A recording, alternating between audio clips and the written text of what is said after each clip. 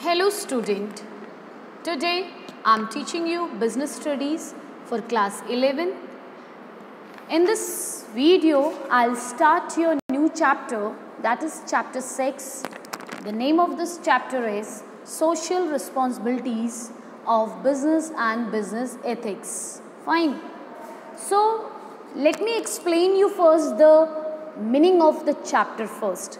In this chapter we will study about the concept of social responsibilities, corporate social responsibilities, argument for social responsibilities, argument against social responsibilities, reality of the social responsibilities and kind of social responsibilities.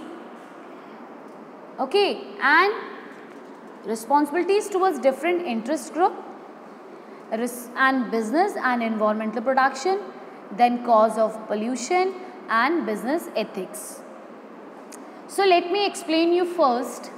Social responsibility means कि किसी भी businessman की जिस particular area में उसका business चल रहा है वहाँ के लिए या जिस एरिया में उसका कस्टमर है उन पर्टिकुलर कस्टमर्स के लिए उसकी क्या सोशल रिस्पॉन्सिबिलिटीज़ होती हैं and responsibility for the business as well as business ethics. Ethics means qualitative goods उसने प्रोवाइड करना है रूल एंड रेगुलेशंस के साथ, पोल्यूशन क्रिएट नहीं करना है. तो all these things we will study in this chapter. So first is introduction.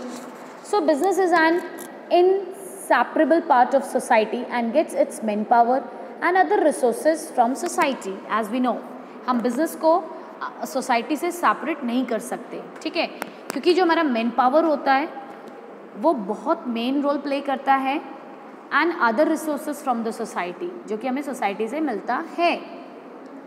It is permitted by the society to carry on industrial and commercial activities and there bye earn profit. ठीक है, तो societies में जो भी हम काम करते हैं कैरी ऑन इंडस्ट्रियल और कमर्शियल एक्टिविटीज़ जो होती हैं वो सारी हमें प्रॉफिट अर्न कराती हैं. when the very extents of business organization depend on society, it should not ignore its responsibilities toward the society. तो जहाँ पे एक बिजनेस ऑर्गेनाइजेशन टोटली किसी सोसाइटी पर डिपेंड करता है तो यहाँ पे वो अपनी सोशल रिस्पॉन्सिबिलिटीज़ को इग्नोर नहीं कर सकता. It should conduct the activities in a manner that fulfill its obligations toward the society. तो यहाँ पे बिजनेसमैन की एक रिस्पॉन्सिबिलिटी बन जाती है कि वो काम का उसका जो तरीका है वो अपने आप में एक ऑब्लिक होना चाहिए और एक सही ढंग से होना चाहिए towards the society. It should not includes in any social undesirable practice. Society के प्रति अनडिज़ायरेबल प्रैक्टिस वाले काम उसके नहीं होने चाहिए, like black marketing and अडल्टरेशंस etcetera. So business can get success in the long run only when it is socially responsible and follows ethical behavior. तो कोई भी बिजनेस लंबे समय तक तभी रन कर पाता है जब वो टोटली अपनी सोशल रिस्पॉन्सिबिलिटी और अपना इथिकल बिहेवियर को बनाए रखे. Okay, now concept of social responsibility.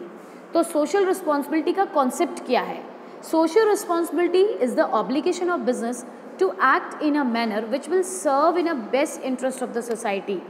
तो यहाँ पे किसी भी बिजनेसमैन की एक सोशल रिस्पॉन्सिबिलिटी हो जाती है कि वो कोई भी गुड्स या कोई भी सर्विस बना रहा है उसको बेस्ट तरीके से बनाए और सोसाइटी के इंटरेस्ट के अकॉर्डिंग बनाए. तो ये one of the important concept. Social responsibility of business to its obligation to take those decisions and perform those actions which are desirable in terms of the objectives and values of our society.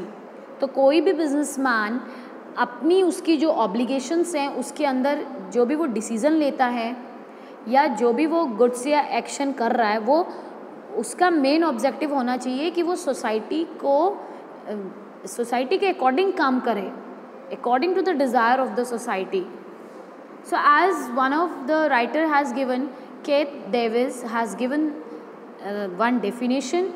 Social responsibility refers to the businessman's decisions and actions taken for reasons at least partially beyond the firm's direct economic or technical interest.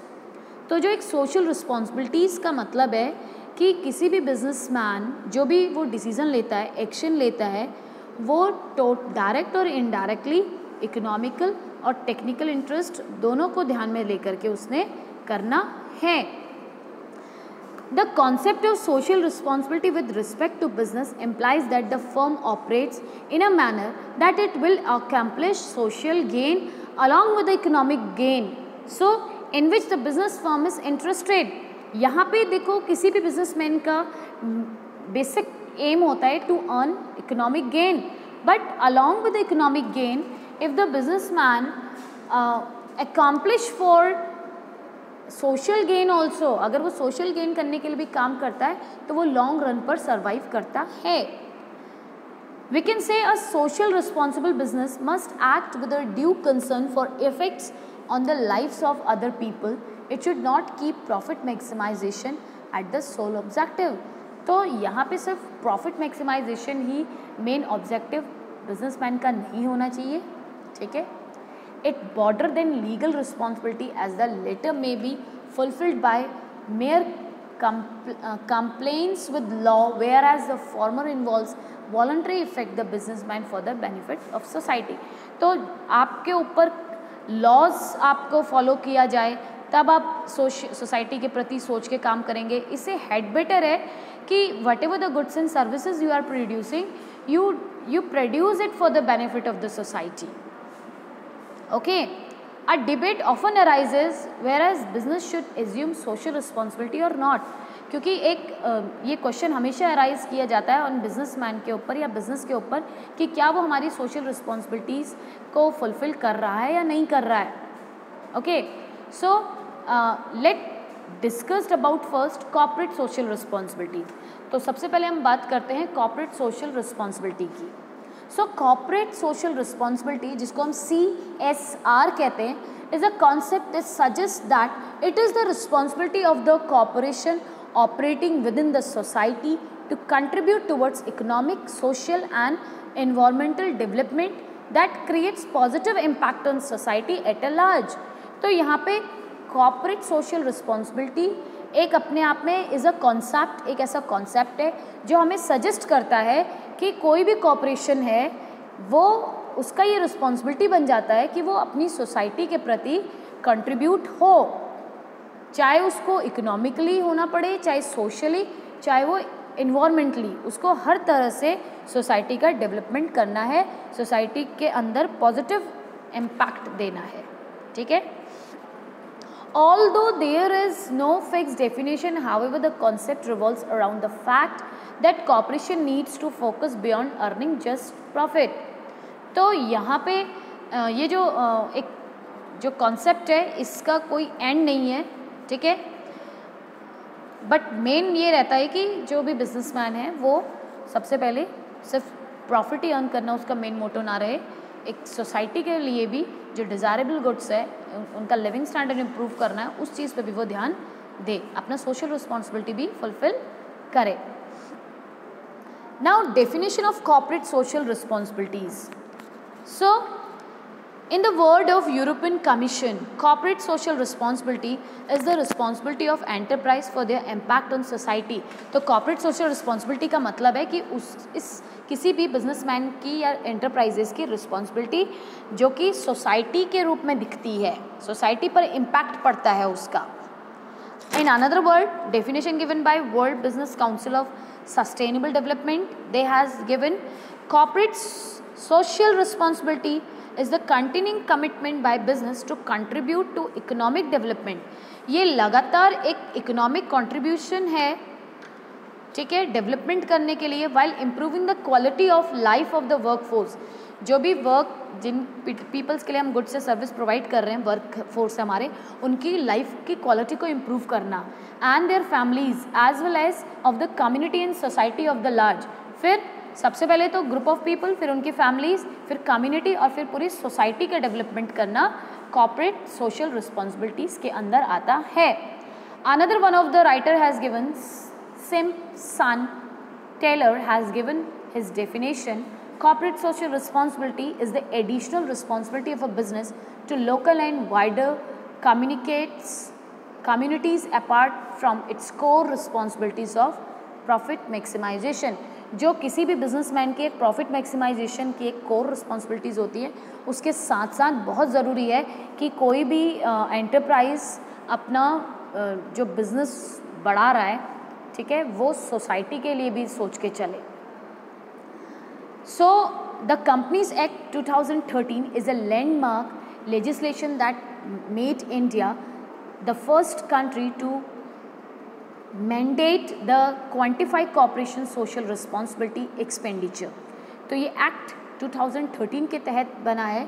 The इंक्लूशंस of CSR is an attempt by government to encourage the business with a national development agenda। तो यहाँ पे हम businessman को motivate करते हैं कि वो अपने साथ, अपनी गवर्नमेंट के साथ, अपने नेशन का भी डेवलपमेंट करने का एक उनके माइंड में पॉइंट होना चाहिए।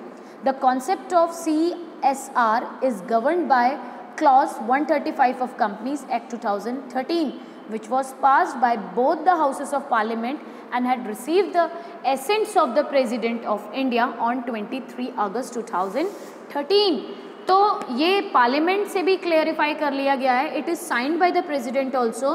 They have given the accurate definition of CSR। इन्होंने क्या प्रोविज़न दिया है कॉर्पोरेट सोशल रिस्पॉन्सिबिलिटीज़ के लिए, बिजनेसमैन्स के लिए। The CSR provisions with in the act is applicable to every company.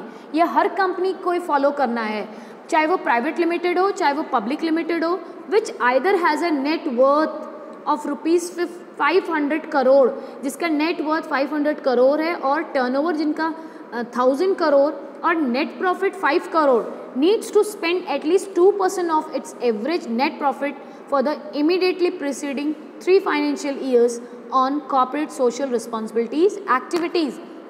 तो ये जो पर्टिकुलर लिमिटेशंस दे रखी हैं, इन पर्टिकुलर लिमिटेशन से तक जो बिजनेसमैन अर्न कर रहा है वो अपना 2% फाइनेंशियल ईयर्स के अकॉर्डिंग अपनी रिस्पॉन्सिबिलिटीज़ को फुलफिल करेगा। अब क्या क्या करेगा?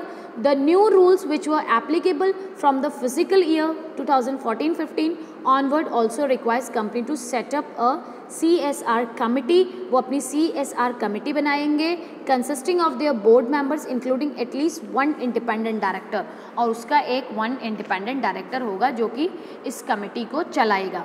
The indicative activities which can be undertaken by a company under CSR have been specified under Schedule 7th of Act। ठीक है, only CSR activities undertaken in India will be taken into consideration. सिर्फ जो India के अंदर ही ये social corporate responsibilities में जो work करेगा, सिर्फ उन्हीं को कंसिडरेशन किया जाएगा। Activities meant exclusively for employees and there families will not qualify under CSR।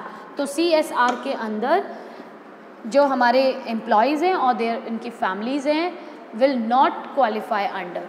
ठीक है, तो वो इसके अंदर नहीं आती हैं, वो सिर्फ बिजनेसमैन ही आएंगे। ठीक है, so thank you and have a nice day.